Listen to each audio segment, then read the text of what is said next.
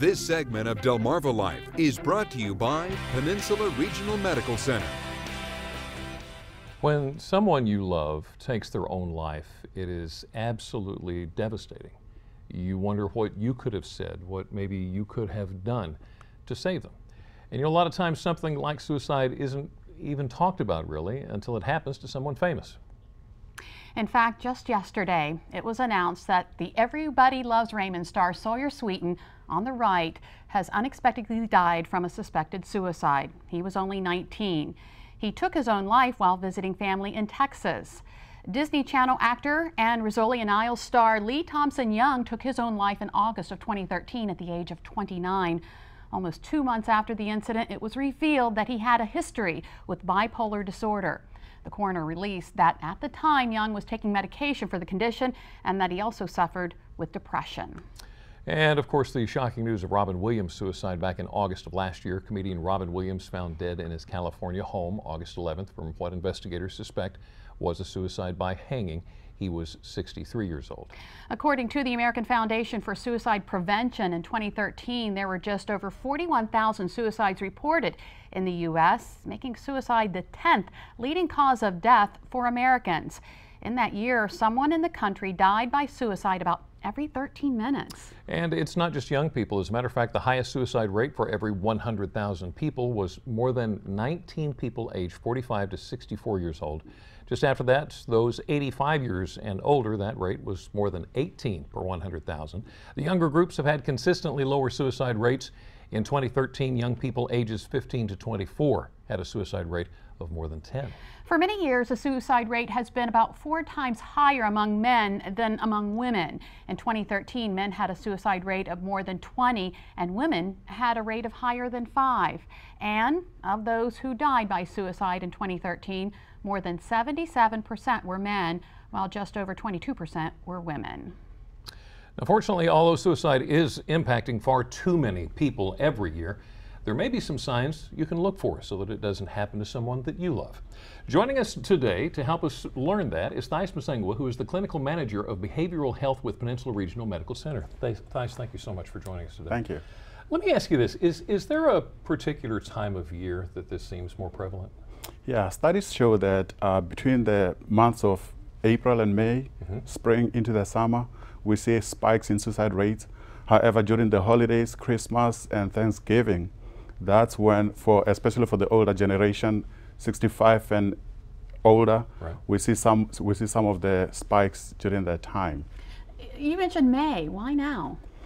Yeah, it's difficult to predict or to say that they are not. We don't have comprehensive studies showing why, but some of the studies show that probably because of the genesis, you know, the life is starting to happen, plants are growing, people are going outside. But if you have a condition that makes you stay at home, you are not able to go outside, possibly you have chronic pain, you are dealing with debilitating disease, and you are not able to go out there and join other people, that may be the cause for a spike during those time periods. At least studies show that. So can seasonal blues come into this too?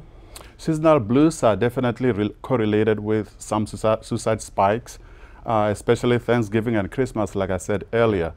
If you are elderly and you are alone at home, but you are used to being surrounded by people, all of a sudden the spouse has died 5 years earlier and you have no one to celebrate with, that could increase their suicidal tendencies during those times. Yeah. All right, so let's talk about something I've been reading about called cluster suicides.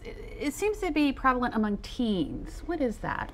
Cluster suicide is basically when teens are encouraging each other to kill themselves, probably due to the reason that somebody who they idolized may have died in that manner. A good example is a boy band that is based in London. It's called One Direction. Yeah. There's one of the 5 members that announced in March that he was leaving the band. His name is Zayn Malik.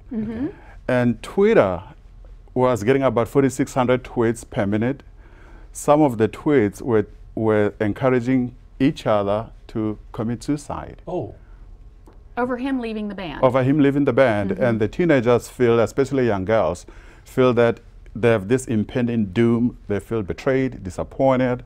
You know, the band that they so love will most likely disintegrate, and this is some of the feelings they have. And for that reason, they may commit suicide. Okay, so is there anything that we can look for that might be an indicator to us that this could be a problem?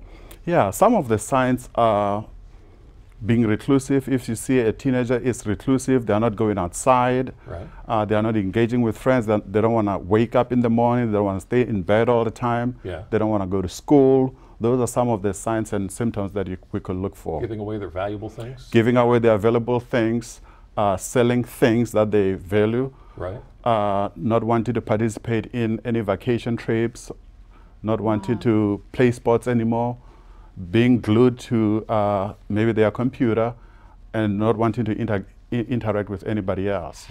If a teen has suicidal tendencies, is that something that they can grow out of? It's possible that somebody can grow out of that, yes.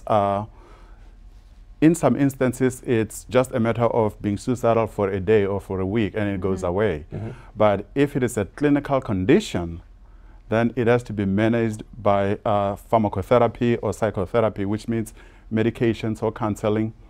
And some of the causes for suicide, even though it's not quite understood in terms of research, but there could be predisposition factors that could push somebody over the edge.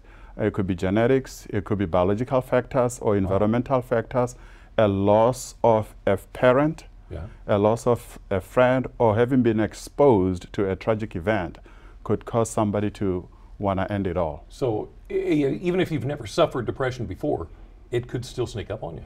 Yeah, even if you've never suffered depression before, it could sneak up on you. And I mean, think about of a teenager who has experienced a death. Unexpectedly, they lose both parents.